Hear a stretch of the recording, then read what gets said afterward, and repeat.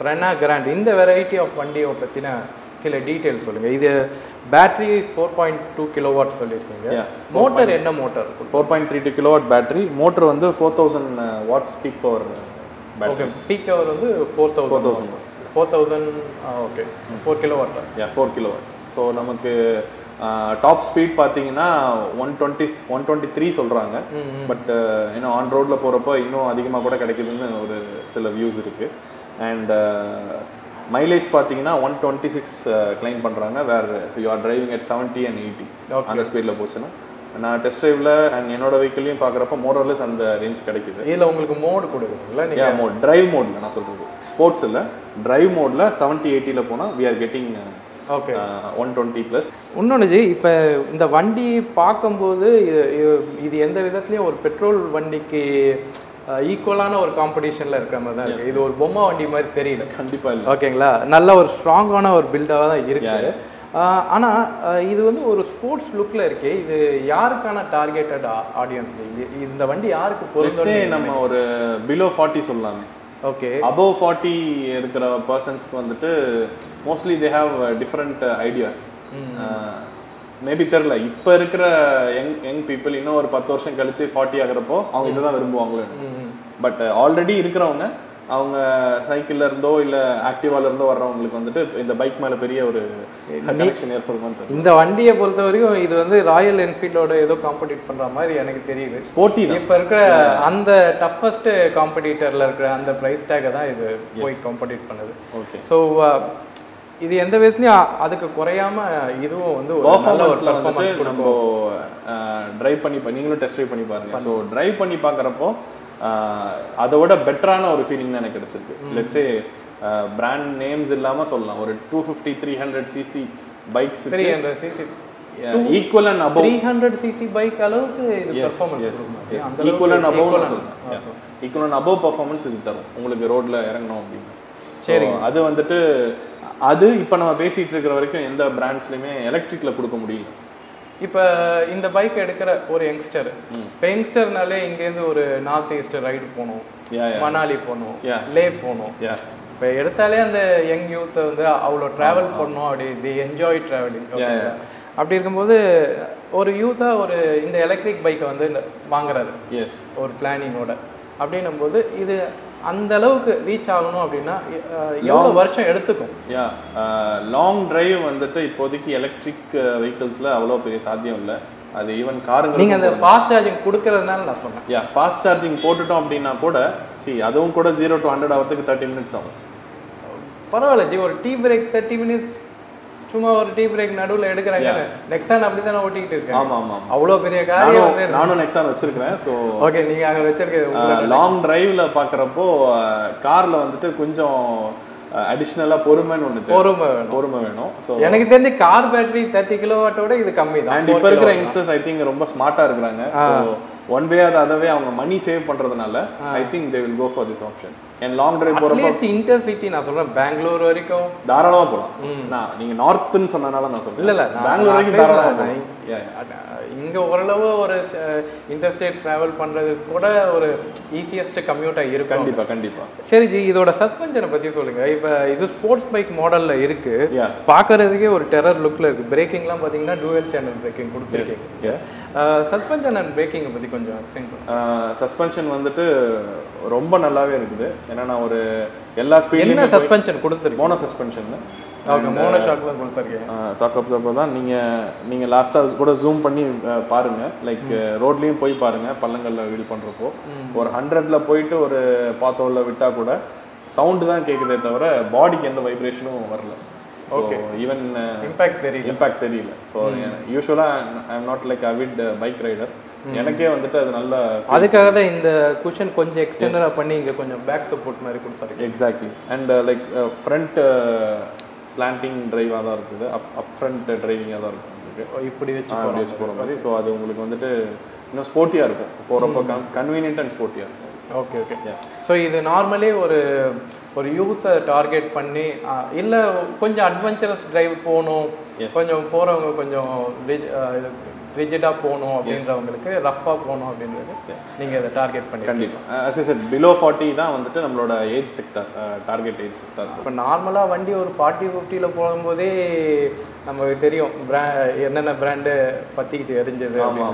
So இவ்வளோ ஸ்பீடில் போகும்போது ஒரு இன்கேஸ் ஏதோ ஒரு ஆக்சிடென்ட் ஆகுது இல்லை வண்டி வந்து எங்கேயோ டேமேஜ் ஆகுது அப்படின்னும் போது இன்கேஸ் அந்த டைமில் அந்த பேட்டரியோட இது எப்படி இருக்கும், அந்த நிலைப்பாடு எப்படி இருக்கும்? worst case scenario கூட நம்ம என்னதான் ஒரு செல் அபியூஸ் நம்ம சொன்ன மாதிரி பிஎம்எஸ் பிரச்சனையாகி ஷார்ட் சர்க்யூட் என்ன ஆனாலும் இதுல worst கேஸ் மலையிலேருந்து கீழே போட்டா கூட உங்களுக்கு வந்துட்டு எல்லாமே டைட்லி பேக்டாக தான் இருக்கு. ரொம்ப worst கேஸ் ஒரு புகை தான் வருமே தவிர தீயோ வெடிக்கோ ஆகிறதுக்கு வரதுக்கு வாய்ப்பே கிடையாது. ஏன்னா வாய்ப்பு இல்லை, அதுல வாய்ப்பே கிடையாது. நம்மளா பெட்ரோல் ஊற்றி ராசா அப்படின்ற மாதிரி எல்எஃப்பி பேட்டரியில அதுக்கான பாசிபிலிட்டிஸ் அந்த கெமிஸ்ட்ரியிலேயே அந்த பாசிபிலிட்டிஸ் இல்லை. ஈவன் இந்த worst கேஸ் சினாரியோல கூட பேட்டரியில வந்து அந்த ஃபியூம்ஸ் தான் வருமே. பெரிய லெவல்ல மக்களுக்கோ இல்லை சுற்றி இருக்கவங்க தான் முக்கியம் கண்டிப்பா. ஸோ இதனால அதுக்கு பாதிப்பு அப்படின்ற மாதிரி அந்த செயின் ரியாக்ஷன் ஆகக்கூடாது. அண்ட் இந்த பாடி வந்து எவ்வளோ பர்சன்டேஜ் ஆஃப் பாலி யூஸ் பண்ணியிருக்கீங்க, எவ்வளோ பர்சன்டேஜ் மெட்டல் இருக்கு? 70% மெட்டல் தான் யூஸ் பண்ணியிருக்கோம். 70% மெட்டல் தான். உங்களுக்கு சேசிஸ், இந்த பாடி, இது எல்லாமே வந்து மெட்டல்ஸ் தான். 70% மெட்டல்ல ஐ திங்க் Prana தான் ஒரு ஸ்ட்ராங் பாடி. ஃப்ரண்டோட உங்களுக்கு தூமும் பார்த்தீங்கன்னா பெருசா கிடையாது. ஏன்னா ஹெட் எல்லாம் கொஞ்சம் சின்னதாக தான் பண்ணி நமக்கு ஏர் சர்க்குலேஷன் நிறைய கொடுத்துருக்காங்க. So 70% metal body. S. So impact ஏதாச்சும் இருந்தால் கூட அந்த மேக்ஸிமம் அண்ட் டோட்டல் ஆகாது. டோட்டல் வெயிட் பார்த்தீங்கன்னா 165 kg. 165 kg. ஸோ நம்ம அண்ணன் புல்லட்டோட கொஞ்சம் தான் கம்மி. ஏன்னா அது ரோட்ல ஓடிட்டு போறப்போ பேட்டரி பேக்கே you don't feel you are driving a toy. ஒரு ரியல் மென்ஸ் பைக் ஓடிட்டு போற மாதிரி ஒரு ஃபீல் கிடைக்கும் உங்களுக்கு. லுக் வைஸும் தெரியுது, அந்த சாலிட் ரிஜிட் அந்த ஃப்ரேம் நல்லா தெரியுது. ஓகே, குவாலிட்டியான ஃப்ரேம் கொடுத்துருக்கிறது நல்லாவே தெரியுது. சேசிஸும் ரொம்ப ஸ்ட்ராங்காக இருக்குது இதில், இதோட சேசிஸும். சரி, இப்போ இதோட வாரண்டி அண்ட் ப்ரைஸ் பார்த்தீங்கன்னா இது என்ன வாரண்டி, பேட்டரிக்கு என்ன வாரண்டி? முக்கியமாக நான் மெயின் பார்ட்ஸுக்கு மட்டும் தான் வாரண்டி கேட்குறேன். ஓவரால் வாரண்டி நீங்கள் சொல்லுங்கள், but main part எங்களுக்குன்னா battery, controller and motor. So இது எல்லாம் என்ன வாரண்டி? பேட்டரிக்கு வந்து உங்களுக்கு 5 years வாரண்டி இருக்குது. பேட்டரிக்கு 5 years. அண்ட் லெட்ஸ் சே நீங்கள் சொன்ன controller, motor, even the whole வெஹிக்கிளுக்கு 1 year warranty இருக்குது. Okay G. இப்போ பேட்டரிக்கு 5 years ஆர் எவ்வளோ கிலோமீட்டர்ஸ்னு ஏதாச்சும் இருக்கு? கிலோமீட்டர்ஸ் நம்ம போல் இயர்ஸ் தான் போயிருக்கோம். ஓகே, இதில் வந்து ஆப்ஷனே இல்லை.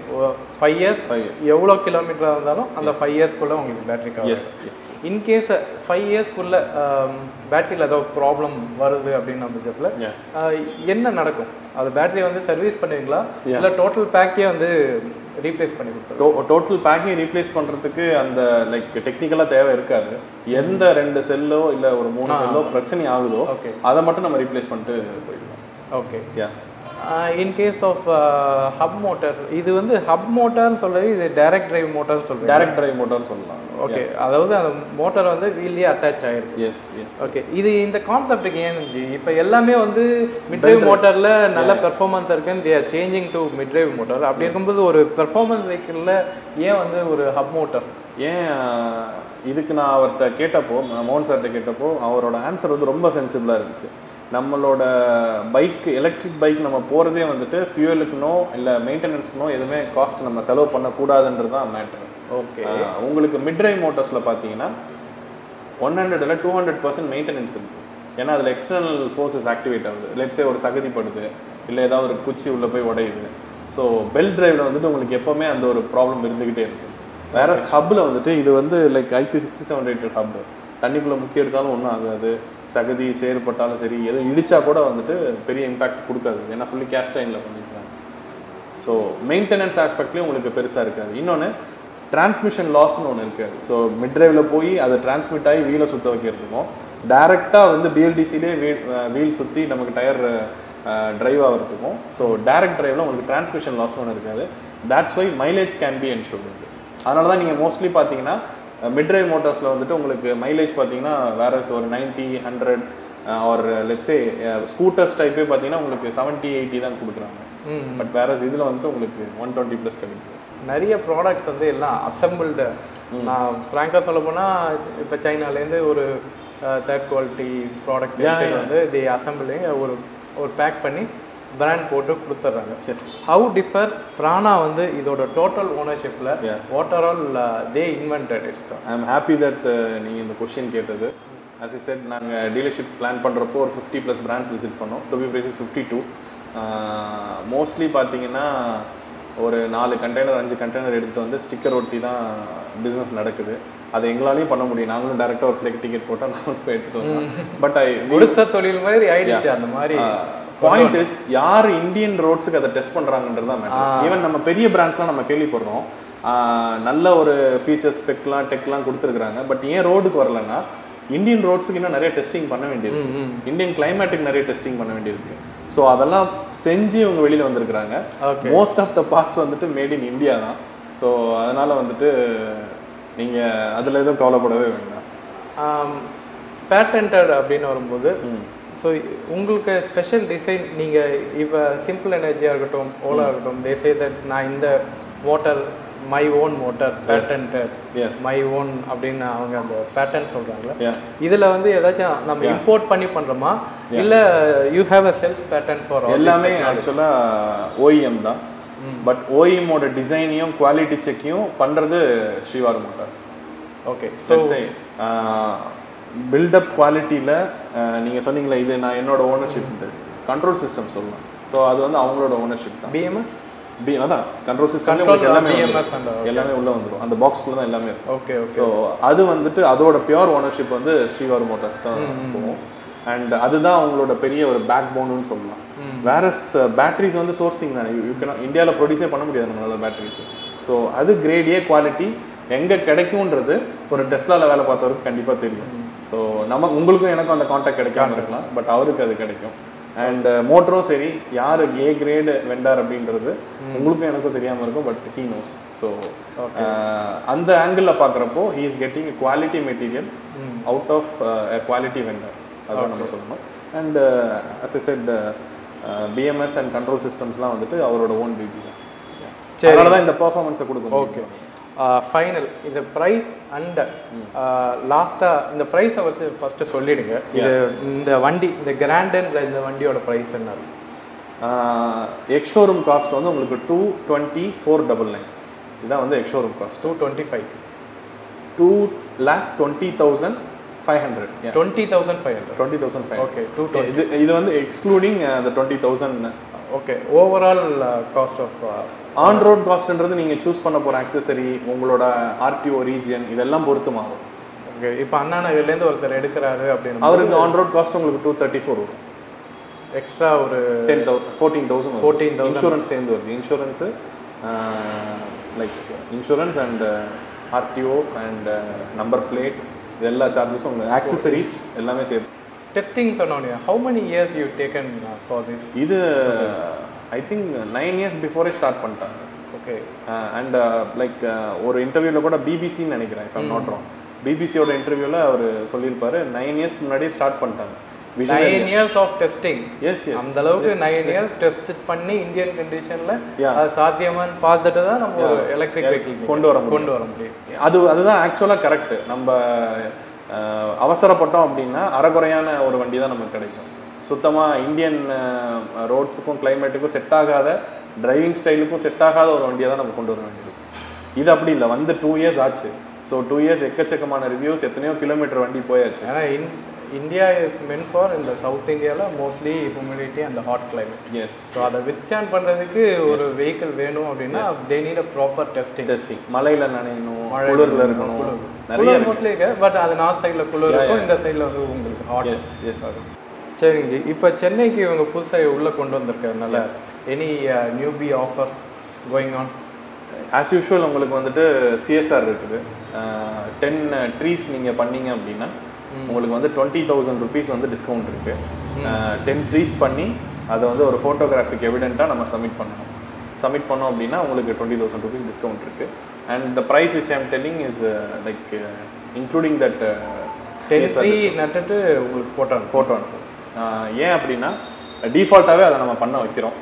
ஓகே. எல்லா கஸ்டமர்ஸும் நம்மகிட்ட வாங்குறவங்ககிட்ட நீங்கள் ஒரு நல்ல இனிஷியேட்டிவ் எடுத்து சென்னைக்கு வந்து ஒரு சூப்பரான ஒரு எலக்ட்ரிக் பைக் ஈவன் LFPல கொடுத்தது. We are happy and subscribers also happy. மேலும் மேலும் உங்கள் பிராண்ட் வளரணும், மேலும் மேலும் நல்ல ஒரு எலக்ட்ரிக் வெஹிக்கிள் மக்களிடையே போய் நிறைய சேர்க்கணும். கண்டிப்பாக. அண்ட் உங்களோட எஃபர்ட்ஸ்க்கு ரொம்ப நன்றி. மக்கள் மத்தியில் நிறையா விழிப்புணர்வு கிரியேட் பண்ணிட்டு இருக்கீங்க. உங்களோட வீடியோஸ்லாம் பார்த்துருக்கேன். ஸோ இன்னும் நிறையா கொண்டு போங்க. கன்சியூமருக்கு வந்துட்டு எல்லாமே எஜுகேட் ஆகி அவங்க வாங்கணும். ஏன்னா எலக்ட்ரிக் வெஹிக்கிள்ஸ் பார்த்தீங்கன்னா ஒரு இப்போ தான் இன்ட்ரடியூஸ் ஆகி ஒரு 5-10 வருஷம் தான் ஆகுது. ஸோ உங்களோட பங்கு வந்து ரொம்ப பெருசு. அதுக்கு ஃபர்ஸ்ட் நான் உங்களுக்கு தேங்க்யூ. கண்டிப்பாக நம்ம ஒரு கூட்டு முயற்சி தான். எலக்ட்ரிக் அப்படின்றது ஒரு நீண்ட பயணம். டிரான்ஸ்ஃபர்மேஷன் இப்போ தான் ஆகிட்டு இருக்காங்க. மக்கள்கிட்ட நிறைய அந்த புரிதல் எடுத்தவனே எல்லாமே எஜுகேஷன். ஸோ ஒவ்வொரு வாட்டியும் வரும்போதும் ஒவ்வொரு தப்பும் வரும்போது நம்ம கற்றுக்கிறோம். ஸோ பிராண்டும் கற்றுக்குது, மக்களும் வந்து அதுலேருந்து விழிப்புணர்வு கற்றுக்கிறாங்க. எக்ஸாக்ட்லி. ஸோ கொஞ்சம் சில இதெல்லாம் பட்டு கற்றுக்க வேண்டியதாக இருக்குது. ஸோ மேலும் மேலும் பிராண்ட்லேருந்து நிறைய எதிர்பார்க்குறோம். கண்டிப்பாக. குறிப்பாக Prana அப்படின்றது நம்மளோட தமிழ்நாட்டு பிராண்டு. நம்ம ஆதரிக்கிறோம். அதே நேரத்தில் உங்களோட சப்போர்ட்டை வந்து மக்களுக்கு நிறைய தேவைப்படும். கண்டிப்பாக நிறைய எலக்ட்ரிக் வெஹிக்கிள்ஸ் நீங்கள் நிறைய உங்களோட பிராண்ட்லேருந்து வரணும். இந்த வீடியோ உங்களுக்கு பிடிச்சிருக்குன்னு நினைக்கிறேன். Prana எலக்ட்ரிக்கை பற்றி உங்களுக்கு ஏதாச்சும் டவுட்ஸ் அந்த கமெண்ட் ஏதாச்சும் இருந்ததுன்னா நீங்கள் தெரிவிங்க, எனக்கு மெயிலும் பண்ணுங்கள். Any doubt we can clarify it. Okay, இந்த வீடியோ பிடிச்சிருந்ததுன்னா லைக் பண்ணுங்கள், ஷேர் பண்ணுங்கள், மறக்காமல் சப்ஸ்கிரைப் பண்ணுங்கள். Okay, thank you, by.